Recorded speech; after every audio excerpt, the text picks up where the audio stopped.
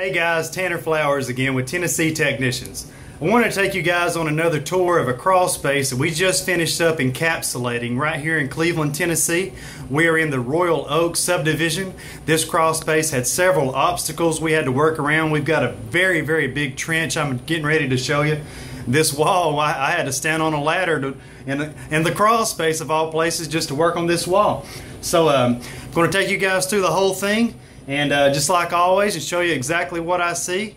And I hope these videos are informative and that you enjoy them. And if you guys got any questions at all, feel free to shoot me an email at tennesseetechnicians@yahoo.com and I'll answer it just as soon as I get the chance. Stay tuned.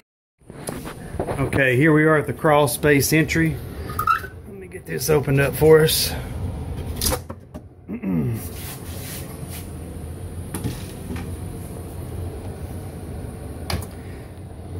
Okay. See if I can get in here. This one's a little tricky getting in and out of.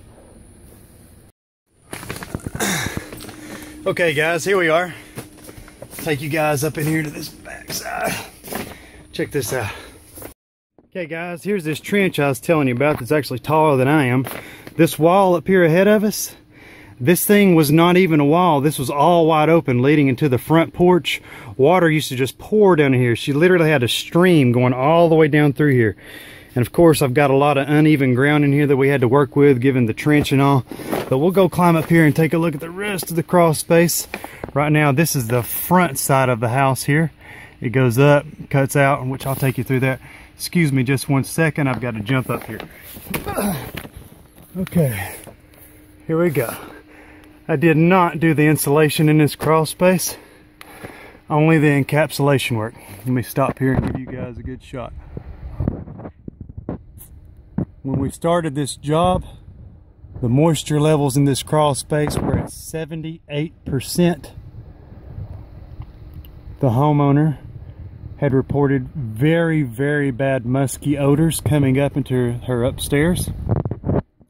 Her granddaughter is getting ready to move into this basement, and they did not want to have any of what was in here before bothering them.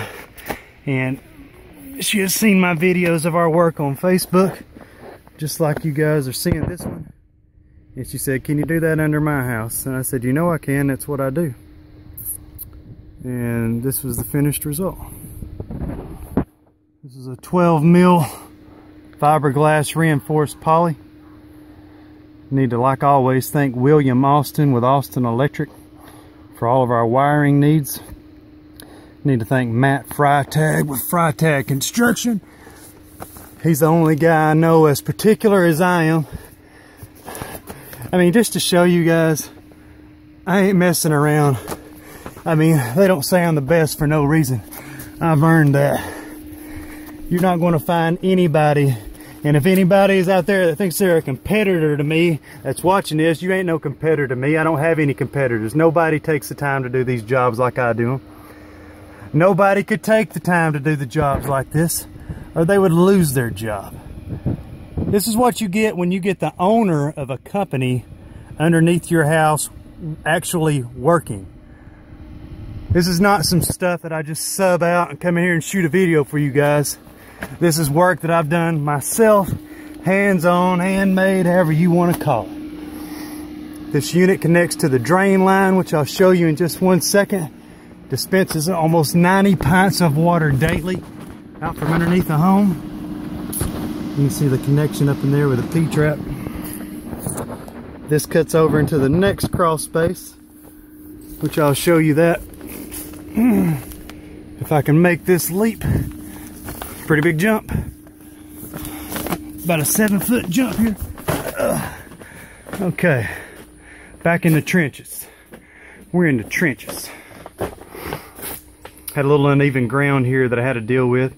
Man, I wish you guys could smell the difference. This place is so dry.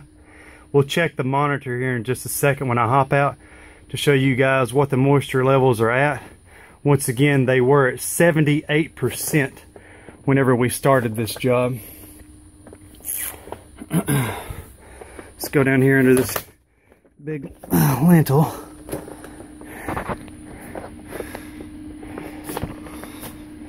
Once again, had to make all that. Look at this. You know, everything up here on this side of the crawl space was pretty level.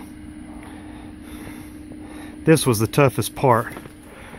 This trench and this big 9-foot wall up here. Show you some of this detail work.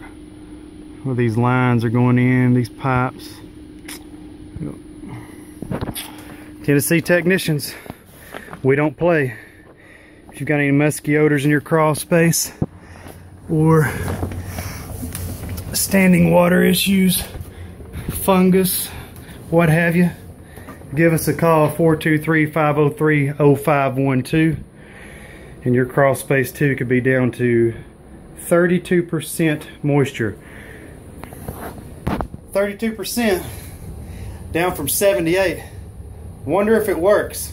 Give us a call or shoot me an email, TennesseeTechnicians@yahoo.com.